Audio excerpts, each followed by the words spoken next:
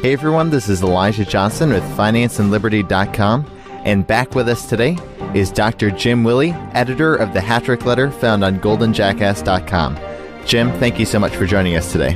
Oh, it's a pleasure being back. I think it's been about a month, and as usual, we have more significant events, and what I can actually describe now as the Billboard marquee message is that the breakdown of the global financial system is in progress and unstoppable to remove the dollar from its global reserve status among the banking centers of the world, banking systems of the world, and reimpose gold as the rule. And I think it's going to come in the form of gold for trade, followed by gold and currencies in the banking system. So we've got some unstoppable processes here underway, Elijah, and it's full of intrigue, but we're way past the point where the United States leaders, whether they're in Washington or in Wall Street, we're way past the point where they can interrupt or halt any of the developments going on. We now have significant momentum for removing the dollar and putting gold in its place. And I believe the Chinese RMB is going to act as an intermediary vehicle between the dollar and gold. So we'll have we'll have dollar and RMB, renminbi, Chinese yuan. We'll have dollar and RMB rule the day for trade settlement as interim, and then we'll go to gold trade notes. And then later, we'll go to a more formal gold system in the banks with gold trade notes for letters of credit, et cetera. We're way past the point here now where the dollar even has a chance to survive. We're way past that. Well, one of the things that you said in a recent article that's going on right now is that the U.S. Fed is actually using Belgium, Luxembourg, Ireland, the Cayman Islands, and Switzerland to export QE. And it was kind of funny, you called these the BRICS nations in contrast to the BRICS nations. Did you want to discuss the role of these BRICS nations, as you call them? And also, you talked about how the Fed is using them to export probably over $1 trillion of QE per quarter. Did you want to discuss a little bit about this? I said way back in 2012, when they began QE, that it would go on forever. I called it QE to infinity when they announced QE 2. And when the taper talk occurred in 2013, in other words, cutting back on the QE volume, I call that a bunch of nonsense, a bunch of lies, and a trial balloon. Well, that failed, so it was pretty clear that QE to infinity was the rule. Now what we've got is QE being exported. These are secondary nations. Belgium is the home of some of the Euro Central Bank offices, but it's also the main center for European Union. They've got a clearinghouse there, a gigantic one for European trade, financial clearing. And it's where the European Union Parliament is. Luxembourg has always been a financial center in Europe. It's kind of like an offshore interior nation to Europe. Ireland is a bit of a surprise. Cayman Islands is not a surprise. That's basically the Bank of England. They use a number of nations in the Caribbean on a regular basis to hide their treasury bond purchases, namely Bermuda, Bahamas, and Cayman. And Switzerland is the largest of these nations. So you've got the BRICS, and they have significant volume for their treasury purchases. Since June of 2011, half that year, all of 12, all of 13, all of 14, that's 3.5 years, these BRICS nations have purchased $818 billion worth of treasury bonds. It almost matches what the Fed has purchased, or what they admit to purchasing. That doesn't count what Wall Street purchases as part of their carry trade. They're not in the business of really investing in capital formation for U.S. businesses anymore. They're in the business of running carry trades, of borrowing free money and buying treasury bonds and putting leverage on it, and with the futures, and making a lot of money without doing any work. And with a wink and a nod that rates will not ever rise, so that the borrowed money never backfires on them. So we've got enormous volume, and at the same time, as we have these hidden channels where basically the Fed has exported QE. What they're trying to do, Eli, they're trying to have the entire system, the Western financial system, they're trying to get it to endorse and integrate QE. So it's not just the Fed. It's the top layer of the Fed, Bank of England, Euro Central Bank, and the Bank of Japan. Okay, so that's the top layer. Now we've got a secondary layer that's engaged in a tremendous amount of treasury bond purchases, and they are the BLICs. And I wouldn't be at all surprised if their coverage of damage. I mean, this is a Wall Street backdoor bailout covering the Wall Street toxic portfolio. They run the U.S. government. Their master is the Fed, so their master is covering their minion Wall Street bank portfolios for their toxic treasury bonds. But I wouldn't be at all surprised, given that we had a dismantling of the petrodollar, all those derivatives. And people get confused a little bit by derivative. What's a petrodollar derivative? Well, it's a contract, a futures contract, exotic contract, all kind of different types of contracts that link the major currencies, the forex currencies, like the dollar, the euro, the pound, the Swiss franc, etc., that link them to the crude oil price. Well, it's all being dismantled. That's why the crude oil price went down. The dismantling of the petrodollar system. And I don't believe for a minute that J.P. Morgan only lost $8 billion with the London whale back in May of 2012. I think it's much more like over $100 billion, and that's why some of the dead bankers are from the Morgan Stanley offices. They're bankers who wanted to come forward.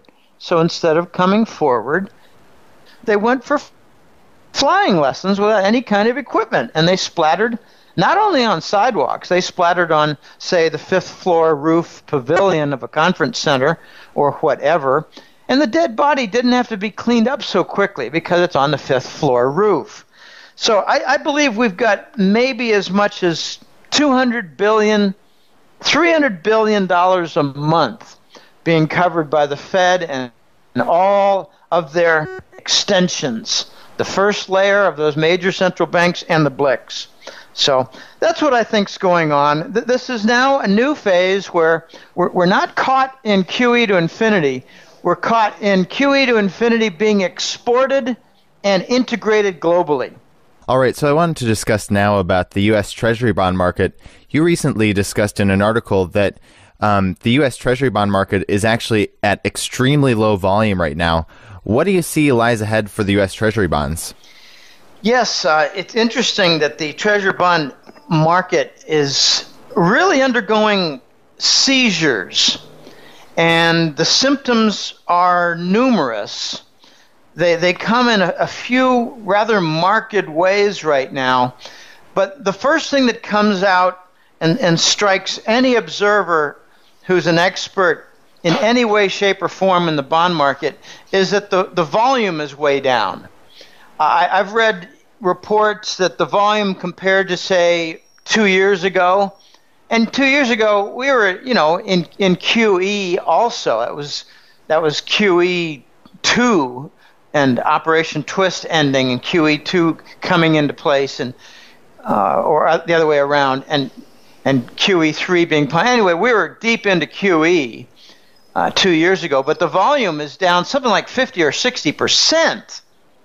And the indications we're hearing from various bond analysts and bank analysts is that the system is more sensitive now. If there's a bunch of selling, the movement's bigger. The volatility for movement is bigger. So the whole system is more sensitive to shocks because of the lower volume and the boast that you've heard for an entire generation that the Treasury bond market is the largest and most liquid in the world. That ain't true anymore.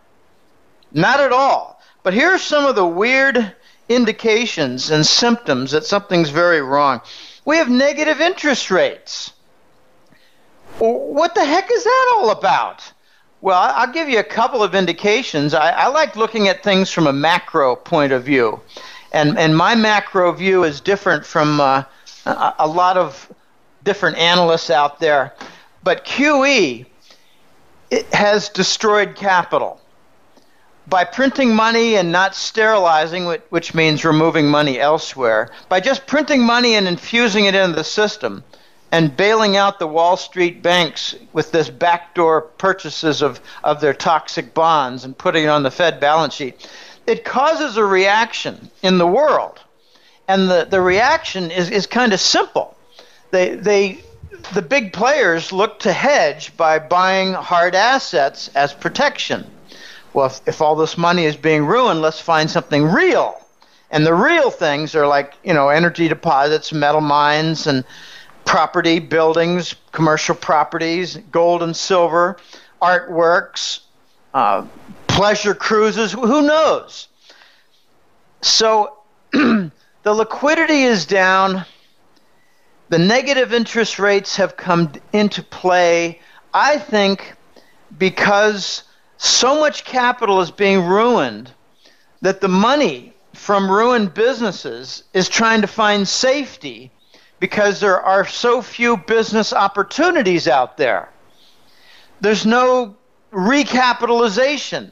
The whole capital formation process it's really messed up. So, when you hear the clown in the White House talking about let's make new jobs, let's create jobs, he has no idea how to create jobs. He's a Marxist. He has no idea what capital formation is. He doesn't like capital. He likes to tap capital. He likes to bleed capital. So the money seeks a haven and it goes into the banks, and the banks don't want it. So they're trying to discourage the flow of money into the banks, and you see the negative interest rates. There are two really big, important features in the bond market that are upside down. One is called the reverse repo. And first of all, here's what a repo is. It's repurchase.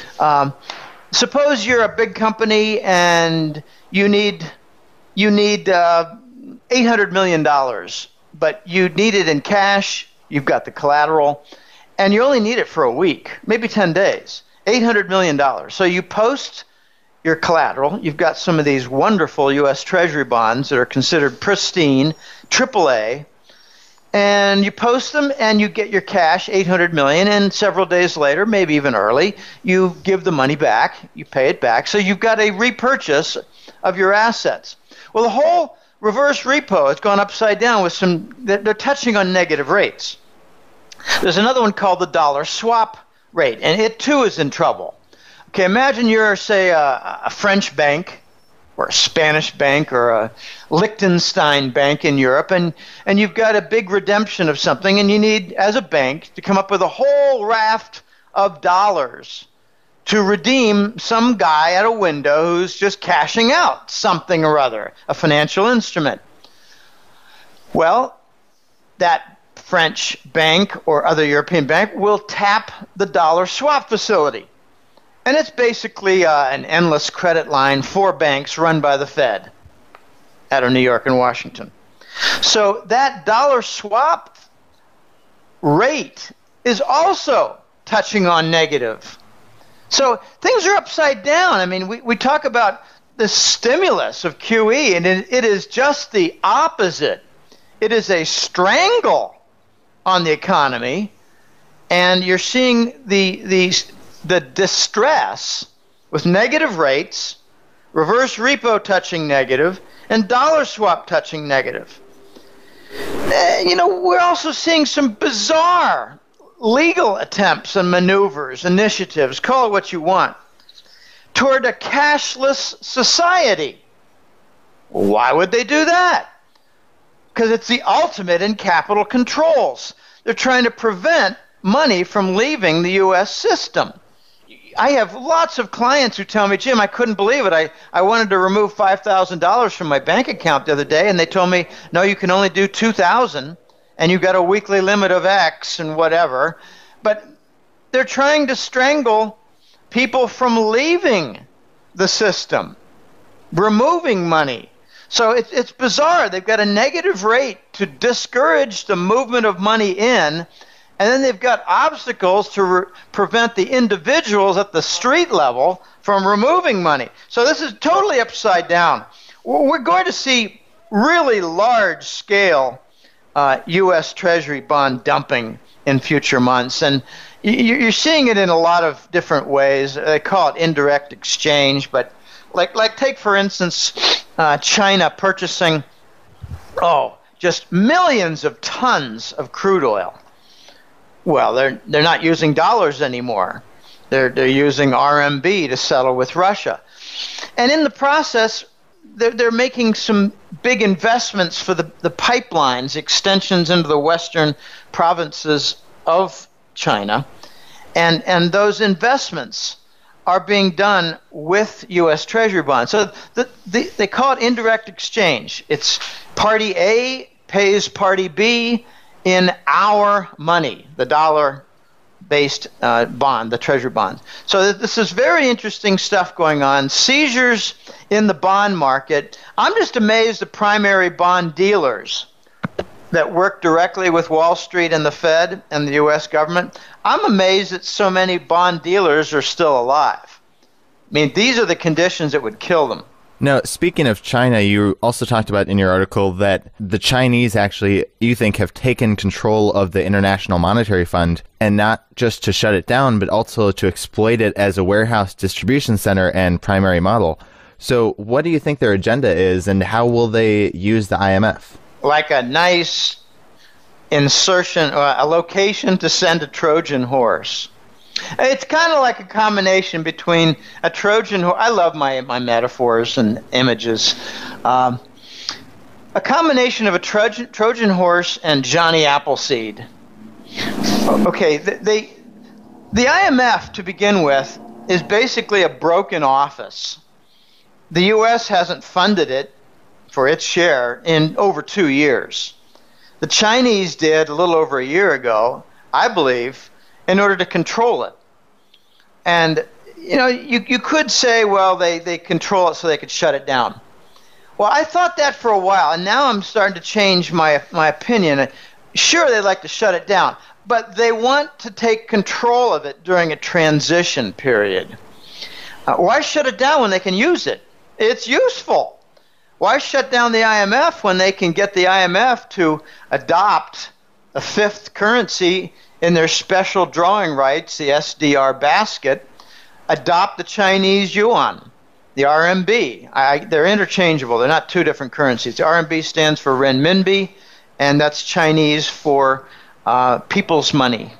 So people's money is the Chinese yuan, RMB. So they influence the IMF. I think they give them the marching orders now. I think the IMF gets phone calls from Beijing as to what to do next. It's like the IMF is caught in the middle. They're not going to be buried and plowed under and just become rubble instead of an old office. They're going to be a staging ground. Think Trojan horse for having China enter the room with its RMB. That's the horse. And here comes the Johnny Appleseed seeding process. If the SDR basket, which is the dollar, euro, pound, and yen, adopts the RMB, that means that any new big infusions, like, say, another, it's hard to say without laughing, another loan to Kiev, Ukraine. Bear in mind that 95% of the last tranche of $3 billion was stolen Kiev is nothing more than just a window for slush funds going to the elite oligarchs in control and other armaments purchases, backdoor payments. That's what the IMF loan to Kiev is all about. But if there's a big grant, let's say there's something more legitimate, like Bangladesh gets $1 billion bridge loan for a year, Bangladesh. Well, how does the $1 billion come? Well, you have the 5 different currencies now. You have the dollar, the euro, the pound, and the yen. And they put money in by inserting according to the weights. It's not 20% across 5. It's a little. It's not like that. I don't know exactly what it is. It used to be, I think, 51% dollar, and the other 3 were not quite equally proportioned, but you get the idea. It's like 20%, 10%, and the dollar's 50. Well, now the yuan's going to be in there. The RMB is going to be in there. So if there's a new tranche of IMF money, then it's going to come in the form of the 5 currencies, including RMB. Now, how is that a Johnny Appleseed image?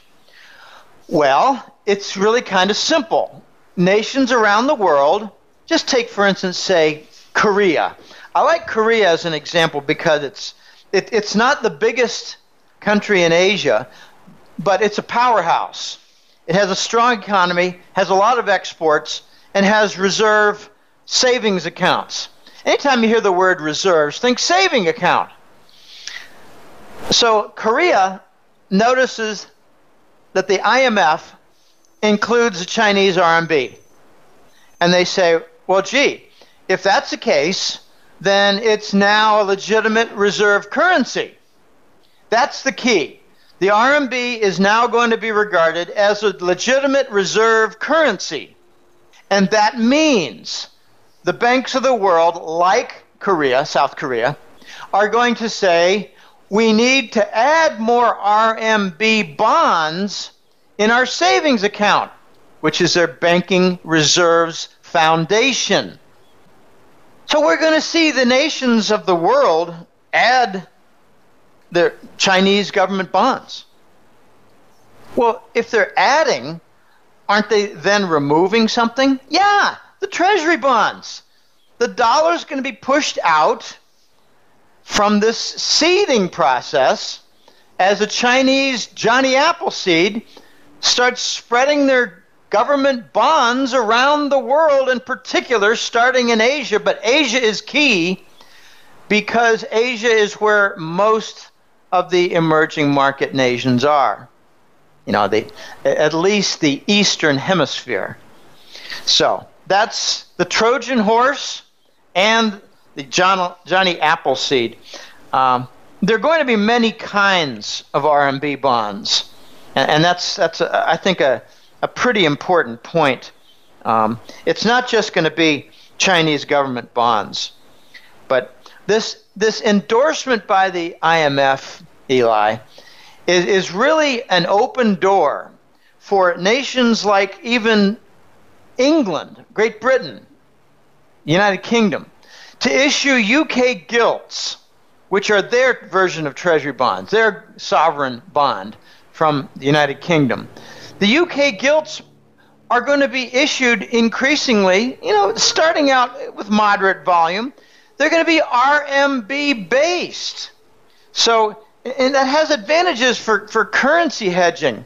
If you're a British wealthy person and you want to buy some Chinese government bonds, well, you can go ahead and do so, but you could also buy some British bonds soon that have RMB denominations, and you don't have a currency risk for, say, the British pound going down versus other major currencies like the RMB. So we're going to see this seeding process take place across the banking systems, but it's going to affect the new bond issuance as well, not just old bonds shifting around with portfolio alterations. They call it diversification, reallocation.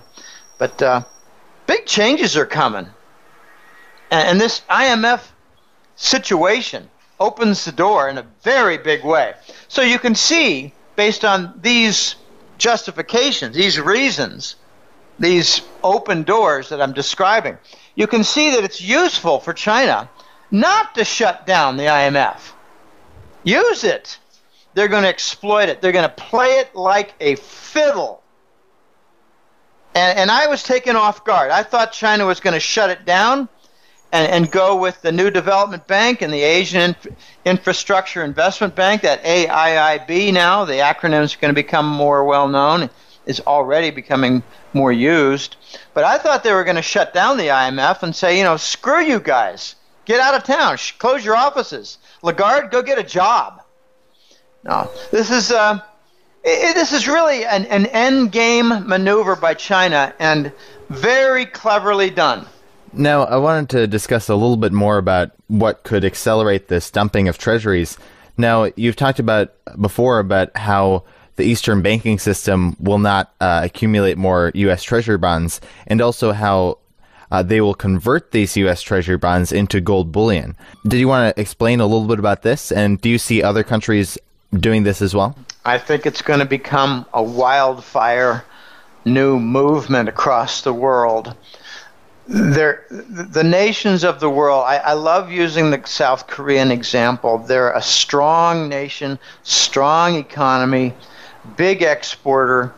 I mean, in Costa Rica here, you've got LG for electronics, you've got Hyundai cars. Over 90% of the taxis in San Jose, Costa Rica are Hyundai. And then you've got Samsung, the Galaxy smartphone. So you got major brand names of Korea all over the place in export. They're not going to be alone. India, Brazil, they're all going to follow the same rule. They've been alerted starting in 2012. We call it stimulus. QE is only stimulus to the criminals on Wall Street. To the rest, it's a death sentence. It kills the U.S. economy, and it is threatening the entire global economy. Here's a reaction from nations like Korea. Well, gee, the U.S. Fed, Federal Reserve, with the management of the dollar, they're printing money. They're not sterilizing it. They're not removing money elsewhere. And they're buying treasury bonds, but we're holding treasury bonds. So you've got this African monetary policy they call QE. They're printing money, undermining our savings account. No nation wants that. So every nation has been put on alert since 2012. Find a better way to store your savings. And there has been no better way until the last year or so, when it's becoming quite clear that the Chinese RMB, with its bonds, might be a more secure place to stuff your savings. And on top of that, you can use the RMB bonds on an increasing basis to pay your bills for imports and exports.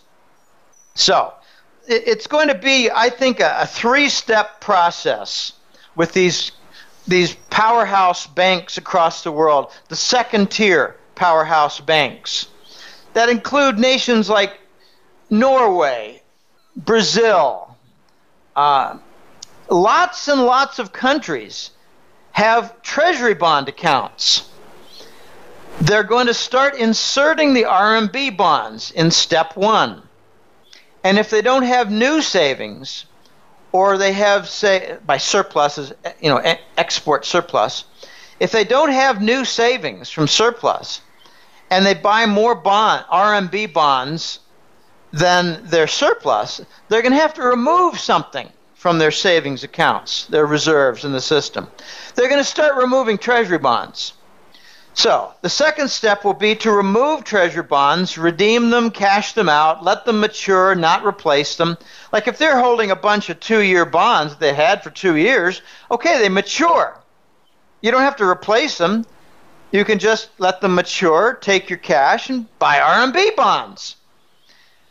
And they can also buy, British government bonds in RMB. I think we're going to start seeing before long Spanish and Italian government bonds in RMB denomination. Yeah, Italy issuing bonds to cover their deficits, not in euros, but in Chinese currency. That's what I think is going to come. Then comes the third step. These nations of the world, like Korea, South Korea, they're going to conclude, we don't need these treasury bonds anymore. We can start dumping them, and worse, if we're the last ones to dump them, we're going to get the least amount of money in the conversion from them. So they're going to start converting their treasury bonds to gold bullion. So watch RMB being inserted into the secondary nations of the world, and there are 30 of them. And collectively they're large. Individually they're small. Add them all up together, they're huge. They're a very important factor. And China is going to lead the way. China is going to start announcing their conversion of treasury bonds, and it's going to start a parade. They're going to convert them into gold. For all these years since QE began in 2012, their reserve accounts, the Korean reserves, have been endangered, put at risk by QE. Since when does that stimulate their reserves account? No, it undermines their reserves account. So in come the RMB, out go the treasury bonds, and soon there's going to be a large-scale movement to convert treasury bonds, primarily treasury bonds, among the sovereign bonds of the Western world. And believe me, we're going to see a lot of euro bonds also converted. We're going to see a lot of British bonds, the UK gilts, converted. We're going to see a lot of Japanese government bonds, the JGBs. They'll be converted. They'll be converted into metal. These four major sovereign bonds make up the great majority, like 98 or 99% of foreign reserves, their bank accounts, their savings accounts, national savings account. They don't want to lose them. And with the euro being printed willy-nilly by Prince Draghi at the Euro Central Bank, and the British cooperating with the Fed with all kinds of dollar swap nonsense and activity, it's pretty clear to Korea that none of their sovereign bonds in their reserve systems are safe. So China's going to lead the way, and we're going to see a lot of nations, like 50 nations, start using, for instance, the new fund that was just announced a week ago in Shanghai, where it's pretty blatant, their language, in the Xinhua, that's Xinhua, Xinhua net. It's kind of a mouthpiece for the Chinese government, used for economic and financial news stories. They were very vocal. They said the time has come to end the financial tyranny by the dollar, to end the wars to defend the dollar, to end the fraud done by Wall Street, to end the counterfeit that the Americans have done in order to pay for their imports. So it was an invitation to 50 nations in Shanghai, expressed by the Xinhua net, to come one, come all, bring your sovereign bonds, and convert them to gold. So not only is there going to be a parade, there's already a pathway been created. Eli, this is going to be a gigantic story by the end of the year and next year when I expect the climax to take place. The Voice has been increasingly vocal in the last few weeks. He said we're going to see 2015 show a marked increase in breakdown events, where it becomes extremely clear to even the most dull observer that the system has to be replaced, revamped, reformed, and reconstructed, and that's going to take place starting in early 2016. So you're not going to see a tremendous amount of momentum toward reconstruction until it's quite clear in the consensus that the current system is broken. And I just explained how the Treasury bond is broken. That's a foundation for the dollar. Negative rates, touching negative on reverse repo, touching negative on dollar swap, movements politically for cashless society. Okay, the system is breaking. The system has been insolvent for a long time. The big Western banks have been insolvent ever since Lehman. So they're running around in insolvency, and the big banks are not credit engines. They're not capital formation devices, enablers. So, Eli, it's all breaking down. It's ugly, and I'm looking forward to the 3-step of insert RMB, remove treasury bonds, and then convert all the sovereign bonds to gold bullion. But don't ever leave out the little brother, the shiny little brother silver. Be assured that the new system coming into view, into place, and into implementation will be gold and silver backed. The Voice made a comment last month that it was just unequivocal. He said, "I don't guess, I don't hope, I know." The new BRICS currency system to support the new trade system for the Eurasian trade zone and elsewhere is going to be gold and silver backed. They will be both backing the monetary system. They're two monetary metals. And I like to think of it as gold being the macro and silver being the micro.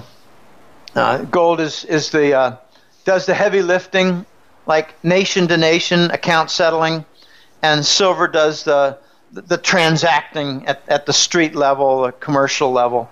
That's a rough description, but that's my view of it, Eli. So mentioning this, did you want to expand a little bit about what role silver will play in the new monetary system? Yeah, as I said, we're going to have the bimetallic system. And that has served well. If you look at history, you'll see the major nations of the world that had a gold standard also used silver. And some went entirely to silver. There was a time, I think it was maybe around 1000 BC, where the entire Greek system of currency was based on silver. It was largely because they had an enormous silver mine that they discovered, and it supported a century. So silver is important. You look back at the gold rush in the United States in the late 19th century, which is the origin of the word 49ers, like the San Francisco 49er football team. That's from 1849 gold rush, the Sierra Nevada, the Klondike, all that. Silver was a big part. They had I think it was a 16-to-1 legal ratio imposed by the Congress at the time between gold and silver, 16-to-1 ratio. So silver is going to be important. I think the BRICS are going to have, I'm not thinking, I am told, I am informed by the Voice, and I believe he's a consultant and an expert analyst working toward implementation of the BRICS plan. And that's one reason he's been a little bit quiet on the topic, with some key dropped hints and a key definitive quote to lead me in the right direction without divulging too much that would be in violation of his own contracts of non-disclosure by paid consultants. But look in the future for an array of currencies to come about. It's not just going to be the BRICS currency. I'm not even sure what the BRICS currency is going to look like. It might instead be an array of currencies, like the gold-backed yuan, the RMB, a gold-backed ruble from Russia, a gold-backed Nordic euro from Central Europe led by the Germans. There could be more. There could be a Gulf dinar for the Persian Gulf nations. They prefer calling themselves the Gulf Emirates, Gulf nations. There could be a silver-backed currency in Mexico. We could see the Australians adopt a new currency. They got plenty of gold in their mining ventures there, but they might also tag along and just follow whatever China does, because, let's face it, Australia is becoming very much so a Chinese colony. And I left out one nation in particular, the United States. We're going to come up with a gold currency, and it's going to be fraudulent. We're going to come up with a fraudulent gold-backed dollar. I don't know exactly what the new name is going to be. I call it the Scheiss dollar, which is German for rubbish or shit. I think the Scheich dollar is going to be challenged because some of the requirements for the array of BRICS currencies with precious metal backing is that they must sustain and satisfy independent audits. The US dollar, the new dollar, gold back, is going to be fraudulent because it too will have this deep storage gold fraud. There is no gold. It's called deep storage gold because it's in the Nevada, Colorado, and Rocky Mountain hills. It's not gold. It's a mountain. It's a bunch of dirt with gold in it. That's the U.S. gold backing, and they're going to be called on it, and it's going to have some controversy.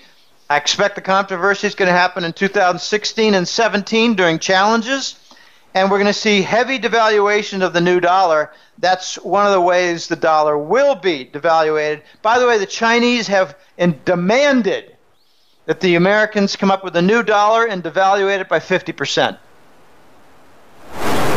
And the U.S. said that's pretty steep and sudden and would cause too much disruption. So instead, the compromise was done that there will be a new dollar, and when push comes to shove, it'll be devaluated in 2 steps, 30% each. Now, flip it to do the math and for deeper understanding of purchase power, etc. A 30% devaluation means it's got 70% of its purchase power. You do it twice, and you got 49%. There's your 50. So we're going to see gold, I think, do the heavy lifting between nations, and we're going to see silver do the heavy lifting at the commercial and retail street level. I like to have it's not exactly a joke. It's just a method of understanding. Gold will be used to buy a house or a building or a farm, a business, or maybe even a big car. But silver will be used to buy gasoline, groceries, pay the rent, and pay off small debts. So gold, think macro, silver, think micro. That's my view. All right, so getting back to the conversion of gold bullion by the Eastern nations, you've said that this it'll be seen as a declaration of financial war. How do you see the U.S. government will respond to this? The U.S. government response has been beyond ugly for a couple of years in this direction.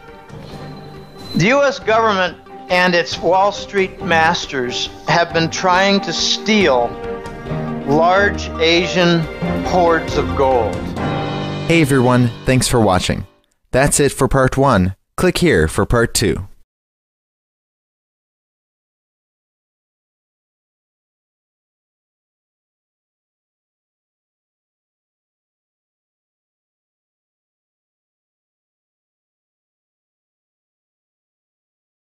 We're way past the point here now where the dollar even has a chance to survive. We're way past that. Well, one of the things that you said in a recent article that's going on right now is that the U.S. Fed is actually using Belgium, Luxembourg, Ireland, the Cayman Islands, and Switzerland to export QE.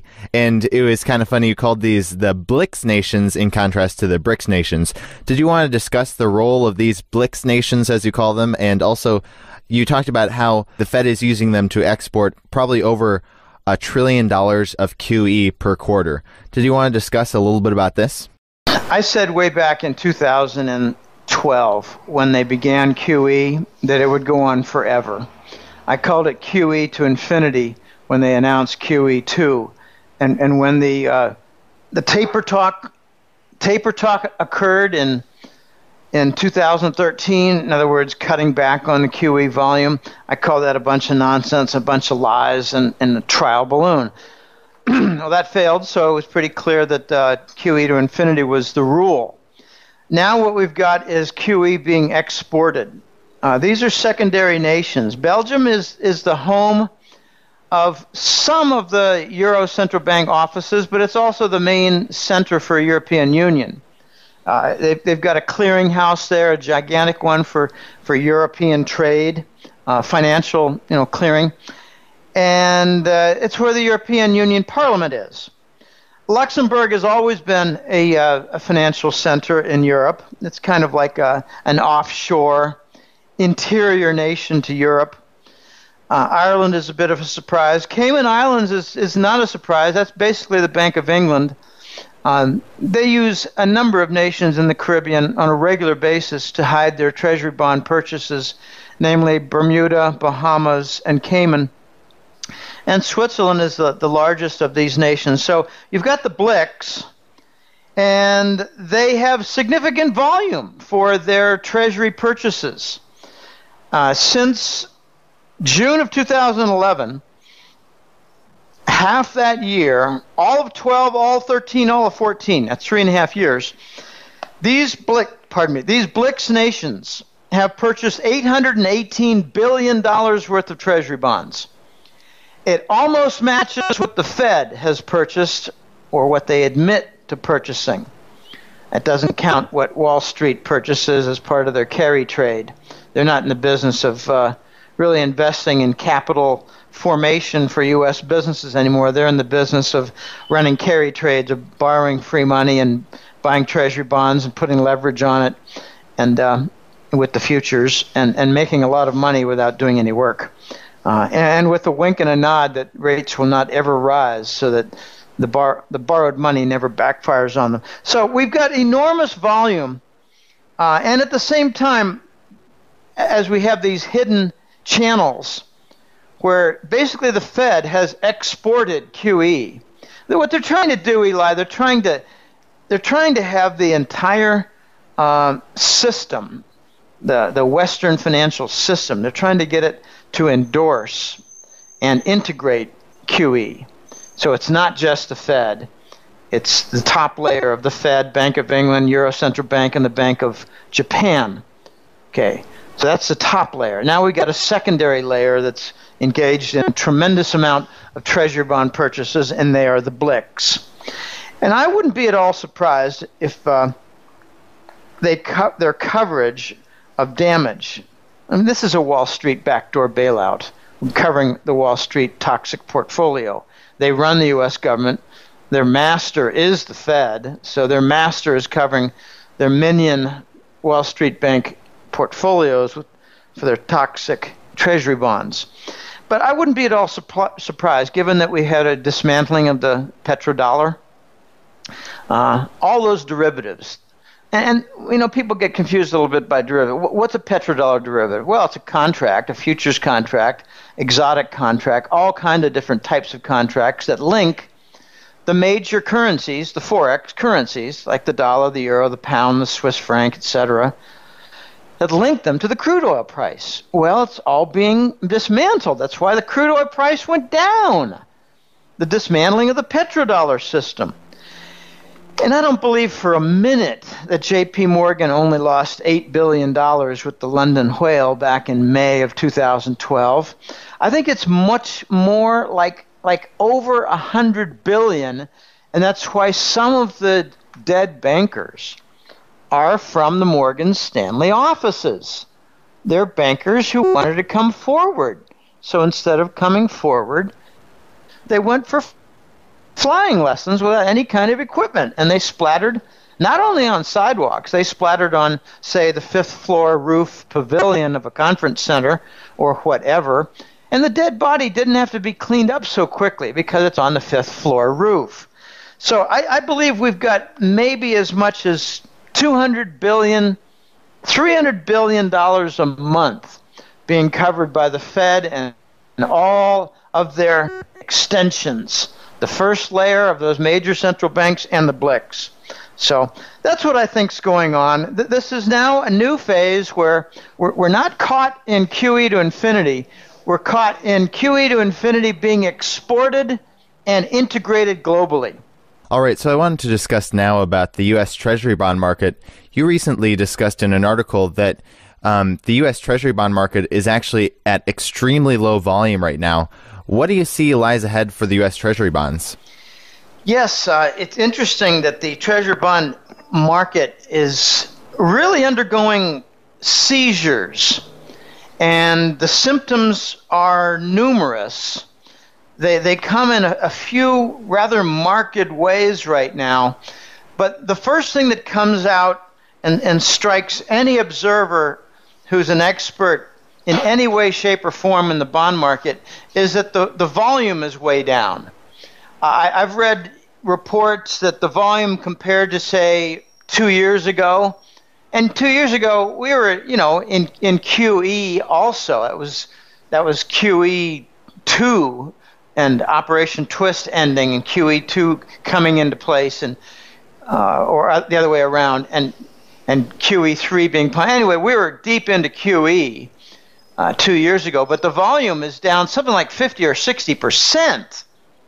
And the indications we're hearing from various bond analysts and bank analysts is that the system is more sensitive now.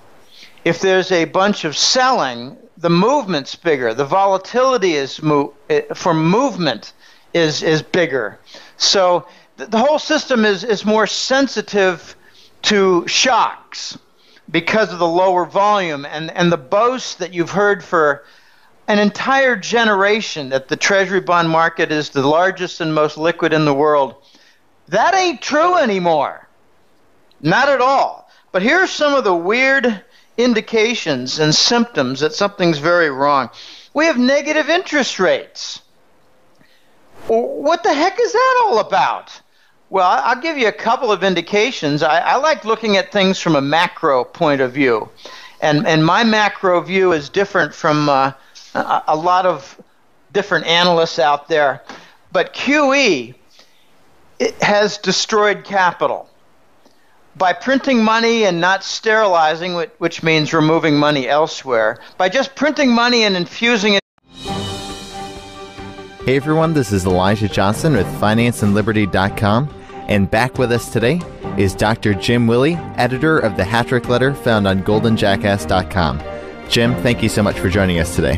Oh, it's a pleasure being back. I think it's been about a month, and as usual, we have more significant events, and what I can actually describe now as the billboard marquee message is that the breakdown of the global financial system is in progress and unstoppable to remove the dollar from its global reserve status among the banking centers of the world, banking systems of the world, and reimpose gold as the rule. And I think it's going to come in the form of gold for trade, followed by gold and currencies in the banking system. So we've got some unstoppable processes here underway, Elijah, and it's full of intrigue, but we're way past the point where the United States leaders, whether they're in Washington or in Wall Street, we're way past the point where they can interrupt or halt any of the developments going on. We now have significant momentum for removing the dollar and putting gold in its place. And I believe the Chinese RMB is going to act as an intermediary vehicle between the dollar and gold. So we'll have we'll have dollar and RMB, renminbi, Chinese yuan. We'll have dollar and RMB rule the day for trade settlement as interim, and then we'll go to gold trade notes, and then later we'll go to a more formal gold system in the banks with gold trade notes for letters of credit, etc. Hey everyone, this is Elijah Johnson with FinanceandLiberty.com, and back with us today is Dr. Jim Willie, editor of the Hattrick Letter found on GoldenJackass.com. Jim, thank you so much for joining us today. Oh, it's a pleasure being back. I think it's been about a month, and as usual, we have more significant events, and what I can actually describe now as the billboard marquee message is that the breakdown of the global financial system is in progress and unstoppable to remove the dollar from its global reserve status among the banking centers of the world, banking systems of the world, and reimpose gold as the rule. And I think it's going to come in the form of gold for trade, followed by gold and currencies in the banking system. So we've got some unstoppable processes here underway, Elijah, and it's full of intrigue, but we're way past the point where the United States leaders, whether they're in Washington or in Wall Street, we're way past the point where they can interrupt or halt any of the developments going on. We now have significant momentum for removing the dollar and putting gold in its place. And I believe the Chinese RMB is going to act as an intermediary vehicle between the dollar and gold. So we'll have we'll have dollar and RMB, renminbi, Chinese yuan.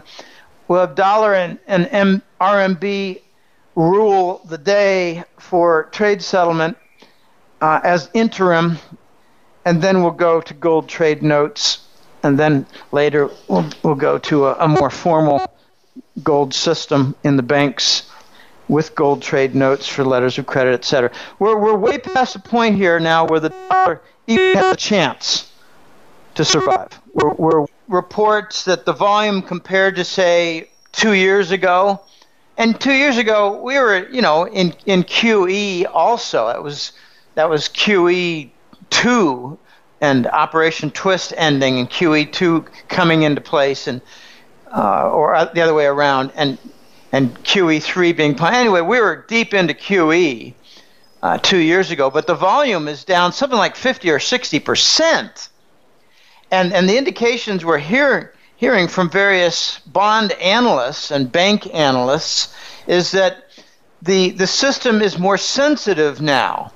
If there's a bunch of selling, the movement's bigger. The volatility for movement is bigger.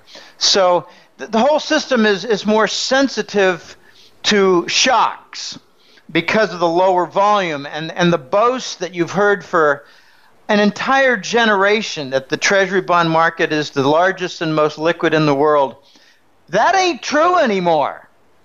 Not at all. But here's some of the weird indications and symptoms that something's very wrong. We have negative interest rates.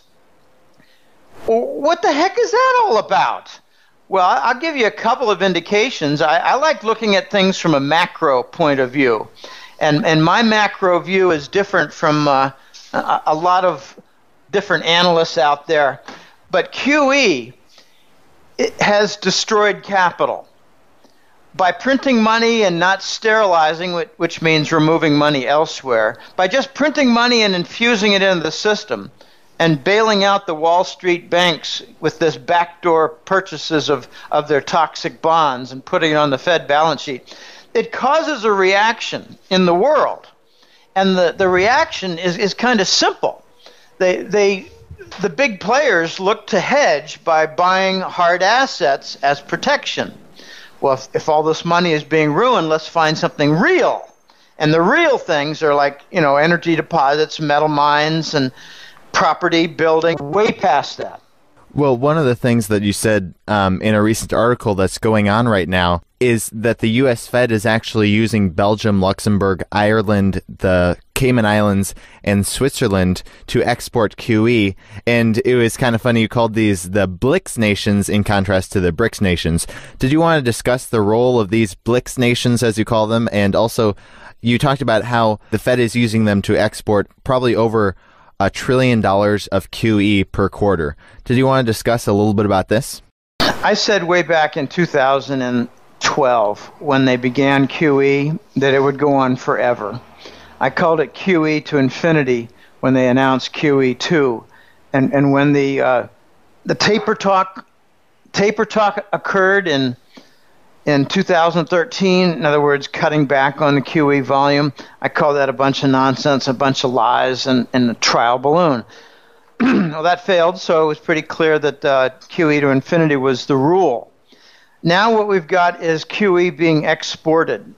These are secondary nations. Belgium is the home of some of the Euro Central Bank offices, but it's also the main center for European Union. They've got a clearinghouse there, a gigantic one for European trade. financial clearing, and it's where the European Union Parliament is. Luxembourg has always been a financial center in Europe. It's kind of like an offshore interior nation to Europe. Ireland is a bit of a surprise. Cayman Islands is not a surprise. That's basically the Bank of England. They use a number of nations in the Caribbean on a regular basis to hide their treasury bond purchases, namely Bermuda, Bahamas, and Cayman. And Switzerland is the largest of these nations. So you've got the BRICS, and they have significant volume for their treasury purchases. Since June of 2011, half that year, all of 12, all of 13, all of 14, that's 3.5 years, these BRICS nations have purchased $818 billion worth of treasury bonds. It almost matches what the Fed has purchased, or what they admit to purchasing. It doesn't count what Wall Street purchases as part of their carry trade. They're not in the business of really investing in capital formation for U.S. businesses anymore. They're in the business of running carry trades, of borrowing free money and buying treasury bonds and putting leverage on it, and with the futures, and making a lot of money without doing any work. And with a wink and a nod that rates will not ever rise, so that the borrowed money never backfires on them. So we've got enormous volume, and at the same time, as we have these hidden channels where basically the Fed has exported QE. What they're trying to do, Eli, they're trying to have the entire system, the Western financial system, they're trying to get it to endorse and integrate QE. So it's not just the Fed. It's the top layer of the Fed, Bank of England, Euro Central Bank, and the Bank of Japan. Okay, so that's the top layer. Now we've got a secondary layer that's engaged in a tremendous amount of treasury bond purchases, and they are the BRICS. And I wouldn't be at all surprised if their coverage of damage. I mean, this is a Wall Street backdoor bailout, covering the Wall Street toxic portfolio. They run the U.S. government. Their master is the Fed, so their master is covering their minion Wall Street bank portfolios for their toxic treasury bonds. But I wouldn't be at all surprised, given that we had a dismantling of the petrodollar, all those derivatives. And people get confused a little bit by derivative. What's a petrodollar derivative? Well, it's a contract, a futures contract, exotic contract, all kinds of different types of contracts that link the major currencies, the forex currencies, like the dollar, the euro, the pound, the Swiss franc, etc., that link them to the crude oil price. Well, it's all being dismantled. That's why the crude oil price went down. The dismantling of the petrodollar system. And I don't believe for a minute that J.P. Morgan only lost $8 billion with the London whale back in May of 2012. I think it's much more like over $100 billion, and that's why some of the dead bankers are from the Morgan Stanley offices. They're bankers who wanted to come forward. So instead of coming forward, they went for flying lessons without any kind of equipment, and they splattered not only on sidewalks, they splattered on, say, the fifth floor roof pavilion of a conference center or whatever, and the dead body didn't have to be cleaned up so quickly because it's on the fifth floor roof. So I believe we've got maybe as much as $200 billion, $300 billion a month being covered by the Fed and all of their extensions, the first layer of those major central banks and the BRICS. So that's what I think's going on. This is now a new phase where we're not caught in QE to infinity. We're caught in QE to infinity being exported and integrated globally. All right, so I wanted to discuss now about the U.S. Treasury bond market. You recently discussed in an article that the U.S. Treasury bond market is actually at extremely low volume right now. What do you see lies ahead for the U.S. Treasury bonds? Yes, it's interesting that the Treasury bond market is really undergoing seizures. And the symptoms are numerous. They come in a few rather marked ways right now. But the first thing that comes out and strikes any observer who's an expert in any way, shape, or form in the bond market is that the volume is way down. I've read